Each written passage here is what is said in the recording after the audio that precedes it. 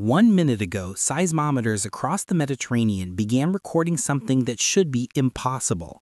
A single volcano erupting in Sicily, then another in the Aeolian Islands, then tremors beneath a Greek caldera dormant for 40,000 years, then ground uplift west of Naples at a supervolcano that buried Roman towns, all within hours of each other. Is this coincidence, or is Europe's volcanic arc waking as a single interconnected system? What connects these volcanoes beneath thousands of kilometers of crust, and why can't scientists predict what happens next? At 11:24 a.m. local time on June 2, 2025, Mount Etna's southeast crater detonated with a force not seen in over a decade. According to Italy's National Institute of Geophysics and Volcanology, the eruption sent a pyroclastic flow racing into the Valle del Bove, while an ash column punched 6 kilometers into Sicilian airspace. Lava fountains reached several hundred meters. The aviation color code jumped to red within minutes. But this was only the first warning. Within 18 hours, monitoring stations across the Mediterranean lit up. Stromboli, the lighthouse of the Mediterranean, began ejecting incandescent bombs at rates far exceeding its normal background activity. Volcanoes' crater lake temperatures spiked beyond safe thresholds. In Greece, seismometers beneath Nisyros Island recorded swarms of shallow earthquakes, the first significant unrest in over 2 decades. Something had changed in the deep crust. For a century, volcanologists treated each Mediterranean volcano as an isolated system. Etna erupts because of its own magma chamber. Stromboli's persistent activity feeds from its own plumbing. Santorini's caldera collapses are independent events separated by thousands of years. The standard model held that these volcanoes share a common tectonic cause, the subduction of the African plate beneath Eurasia, but operate independently once magma forms. The events of June 2025 shattered that assumption. Dr. Alessandro Tebaldi, a structural geologist who has spent 2 decades mapping the Mediterranean's deep crustal architecture, describes what the data now reveals. 20 years of seismic tomography, GPS measurements, and satellite interferometry have exposed a network of strike-slip faults, fracture zones, and magma transfer pathways running beneath the entire arc. These aren't surface features. They are deep lithospheric structures, some extending 150 kilometers into the crust, connecting volcanic systems from the Tyrrhenian Sea to the Aegean Sea. When pressure builds in one part of the network, it redistributes. The concept is radical but increasingly supported by evidence.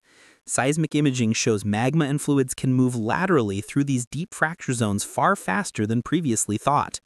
A sudden release of pressure at Etna, where magma broke through to the surface, may have triggered a cascade of stress adjustments across the arc, like squeezing one part of a water balloon and watching the pressure shift everywhere else.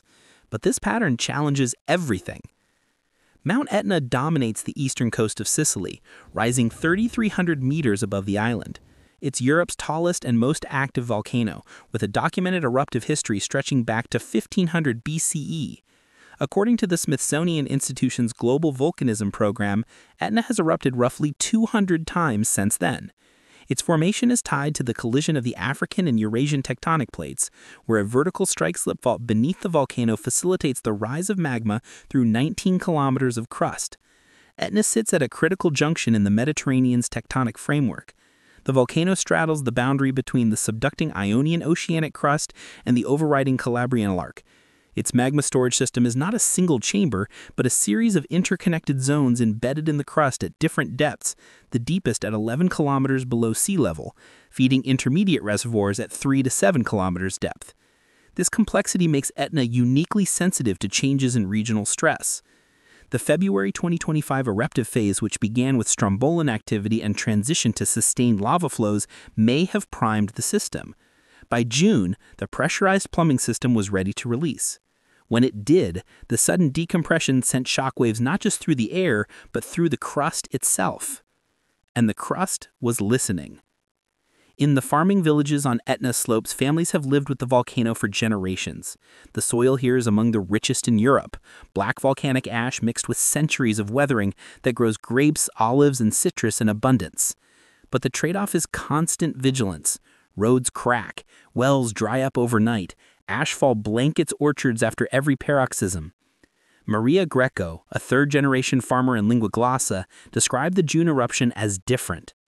The ground shook harder than usual, not just once but in waves like something was traveling beneath us. She's not wrong. That feeling, dismissed by some as aftershocks, may have been the first sign of pressure redistribution moving through the Arc's deep fracture network. GPS stations on Etna's eastern flank recorded horizontal displacements consistent with crustal strain release, movements that didn't stop at the volcano's base but extended outward towards the coast and beyond. The Mediterranean Volcanic Arc is a consequence of subduction, the process by which the dense African oceanic plate dives beneath the lighter Eurasian continental crust. This subduction zone stretches from the Calabrian Arc in southern Italy through the Aeolian Islands to the Hellenic Arc in Greece. As the sinking slab descends to depths of 120 to 150 kilometers, it releases water and other volatiles, lowering the melting point of the overlying mantle wedge. Magma forms, rises, and erupts. This process has been active for millions of years, building the volcanic arc piece by piece. The Tyrrhenian Sea, the basin between Italy and Sardinia, opened as the slab rolled back, stretching the crust and creating a back arc environment. The same forces shaped the Aegean Sea, where the South Aegean volcanic arc formed as the Hellenic slab retreated southward. But subduction alone doesn't explain synchronization. What seismic imaging now shows is a web of strike-slip faults and transfer zones cutting through the extended crust.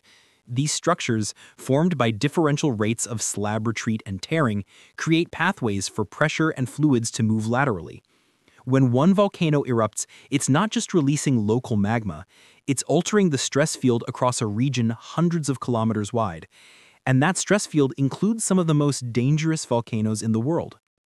Stromboli has been erupting almost continuously since at least Roman times, its regular explosions visible from ships at night, earning it the nickname Lighthouse of the Mediterranean.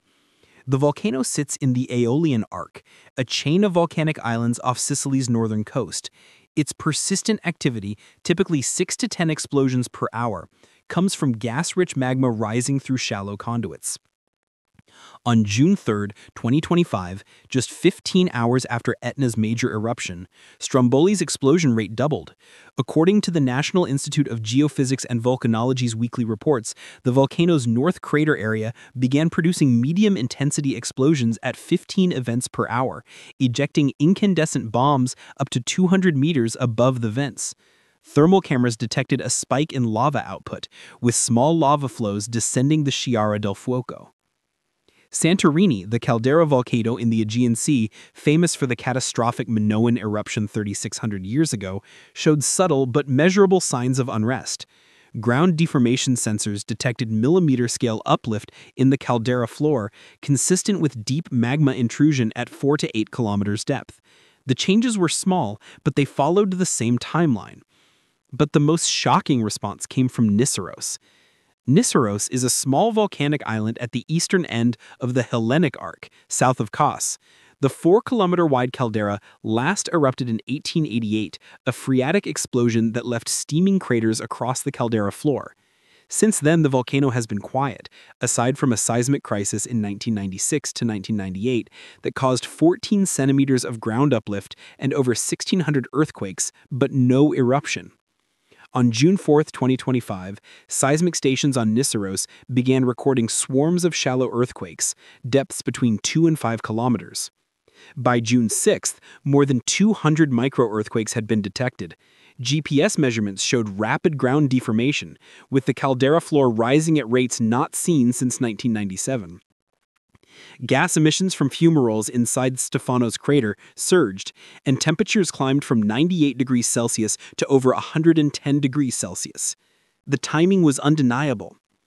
Seismic tomography, a technique that uses earthquake waves to create a 3D image of the Earth's interior, has revealed a hidden architecture beneath the Mediterranean. Researchers have identified deep crustal fracture networks, strike-slip faults running northeast-southwest, connecting volcanic systems across the arc. These faults act as conduits, not for magma itself in most cases, but for the transfer of stress and pressurized fluids. When Etna erupted, it didn't just empty a local magma chamber, it released pressure that had been building in the regional stress field. That pressure redistributed along these deep fractures, reaching Stromboli, Vulcano, and eventually Greece. The evidence is in the timing, the seismic waveforms, and the pattern of ground deformation recorded by satellite radar. This is not speculation, it's what the instruments show. Dr. Francesca Funiciello, a geophysicist specializing in volcanic modeling, has run computer simulations of the Mediterranean Volcanic Network. Her models incorporate 20 years of seismic data, GPS measurements, and volcanic gas emissions. The simulations show that the arc behaves as a coupled system. When one volcano undergoes a major pressure release, the surrounding network adjusts. Small changes in stress can trigger unrest at volcanoes hundreds of kilometers away, especially those already close to critical thresholds. The models also reveal something unsettling. The network is extremely sensitive. A moderate eruption at a large volcano like Etna can destabilize smaller systems with partially pressurized magma chambers. Once destabilized, those systems can erupt with little additional warning. The cascading effect is not instantaneous, it unfolds over days to weeks, but it's measurable and, in hindsight, predictable. But predicting it in real time remains impossible. What came next shocked even the scientists. On June 7th, ground deformation sensors west of Naples detected rapid uplift at Campi Flegrei, a super-caldera that last erupted in 1538.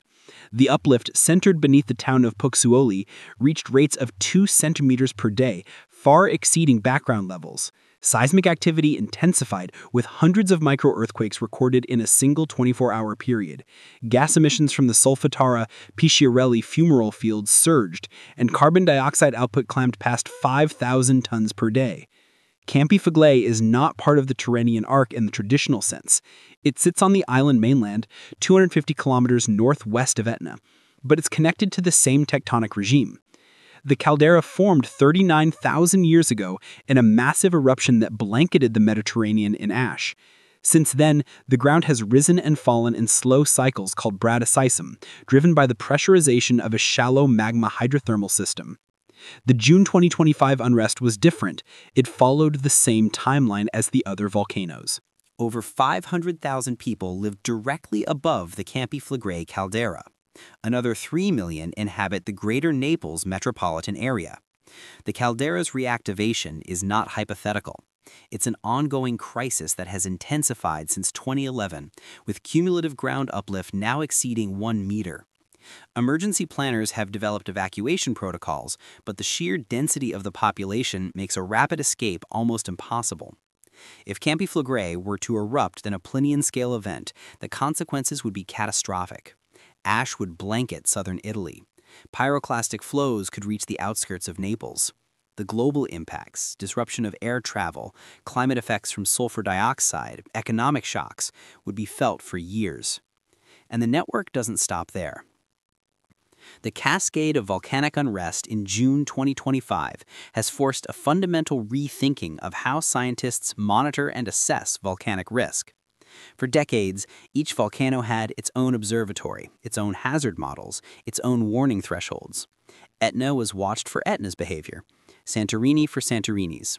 The assumption was that eruptions were local events, driven by local magma dynamics. That assumption is no longer tenable. The evidence now supports a network-wide approach.